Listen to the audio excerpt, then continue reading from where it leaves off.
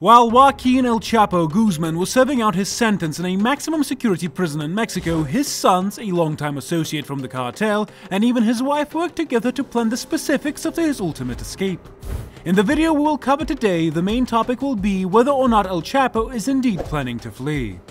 Before we begin, we want to remind you to subscribe to our channel and watch the entire video so that you can obtain all of the information.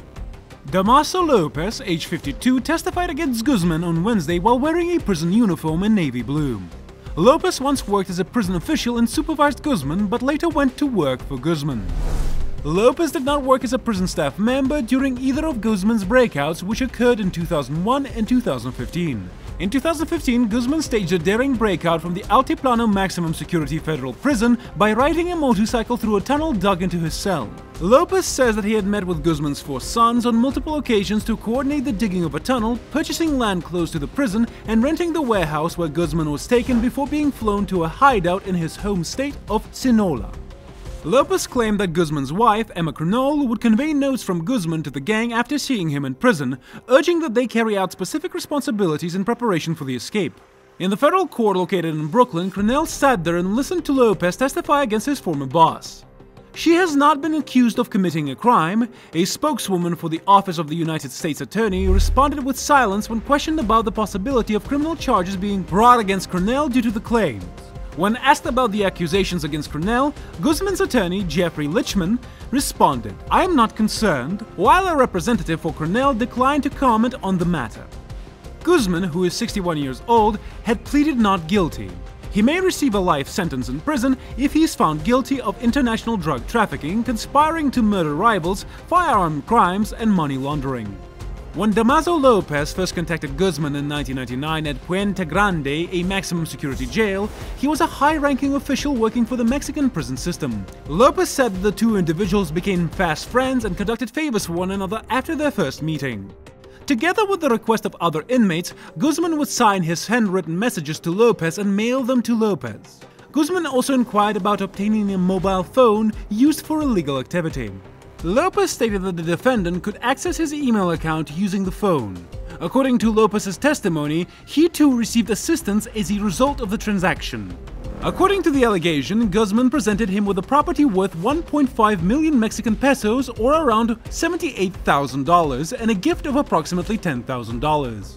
In 2001, Guzman successfully evaded capture at Puente Grande by disguising himself in filthy clothes and fleeing the facility in a laundry cart. Lopez stated that he was not involved in the escape, which allowed Guzman to remain free for more than a decade after it occurred. Lopez stated that he maintained communications with Guzman and went to Guzman for assistance when he was having trouble finding work after leaving his position in the prison. Lopez expressed his gratitude by stating, "He offered me a job." Throughout his testimony, Lopez referred to Guzman as "mi compadre," which translates to "my friend." Lopez worked for Guzman for the subsequent 15 years. The phrase "in everything, my compadre was my boss" was spoken by Lopez at one point. When Lopez first entered the stand on Tuesday, he tapped his palm on his chest while looking at Guzman.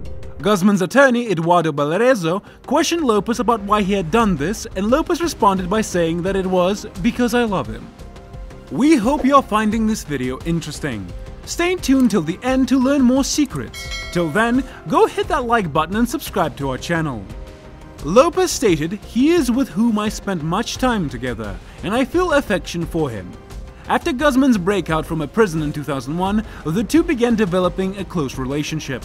Lopez testified that the distance was far too near. According to this individual, Lopez began working for Guzman by assisting him in acquiring properties. Later, Lopez would organize drug shipments and mine his government contracts for intelligence about operations against Sinaloa cartel members.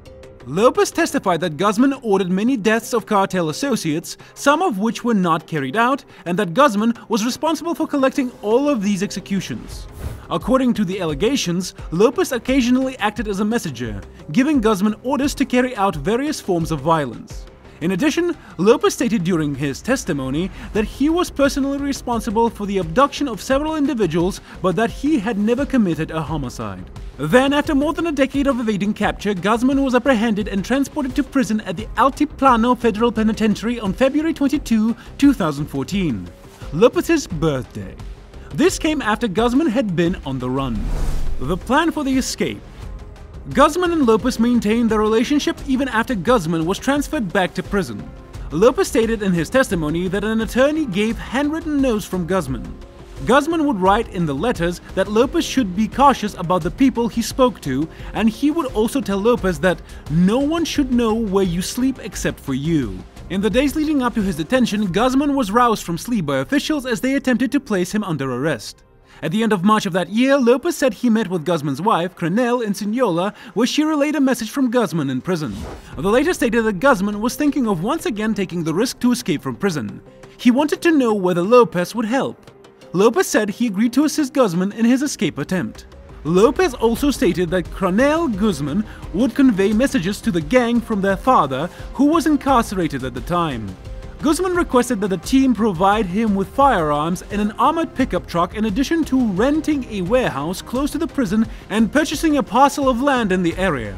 Lopez said that the land was necessary because a tunnel needed to be constructed.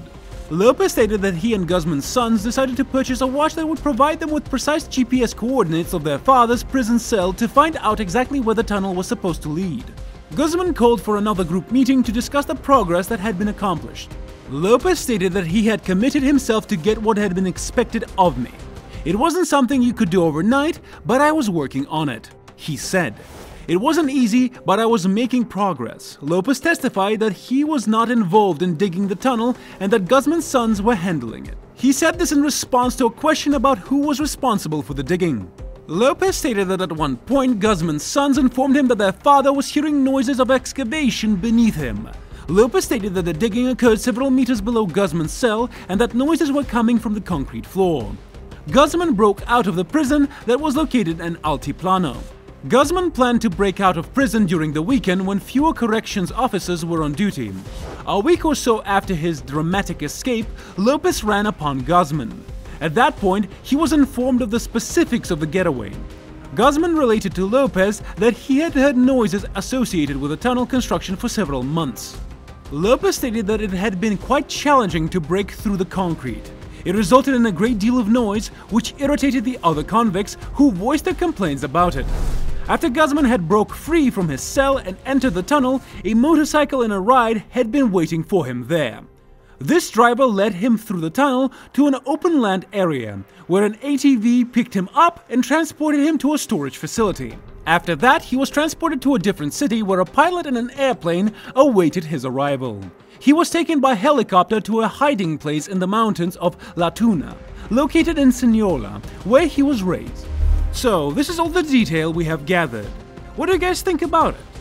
Do you have any more to add to this topic? If so, do make sure to write a comment in the comment section down below. If you liked the video, hit the like button and subscribe to our channel for more updates in the future. And I will see you in the next video.